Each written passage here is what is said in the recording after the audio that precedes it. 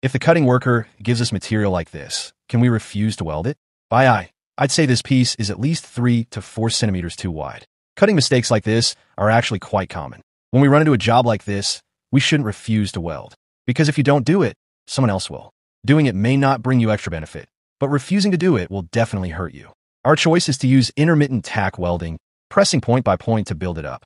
Now, some people might say, you're overcomplicating things, just shove in a steel bar and it's done.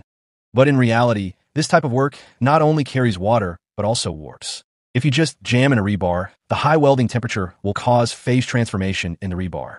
And if the cooling rate isn't uniform, brittle structures, like martensite, will form, which can lead to brittle fracture of the weld core. Secondly, the surface of rebar will definitely have rust and oxide scale, which lowers the weld strength. After finishing the root pass, we still need to make a cover pass, because both the height and thickness are insufficient. For this type of job, when running the electrode, pause slightly on both sides, move a bit faster across the middle. Because the weld bead is quite wide, don't travel too quickly. After welding, here's the final bead. We remove the slag. It looks okay, but still not good enough, because the bead is too wide. If the weld is too wide, the residual stress will be high. If the inspector sees it, that's a problem.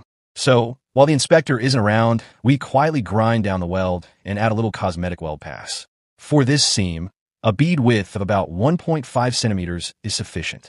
Swing the electrode side to side and pay attention to your electrode angle. And there you have it, the final bead shape. We chip off the slag, and now this job looks like a proper horseshoe weld. Subscribe Weldmaster India for more information about the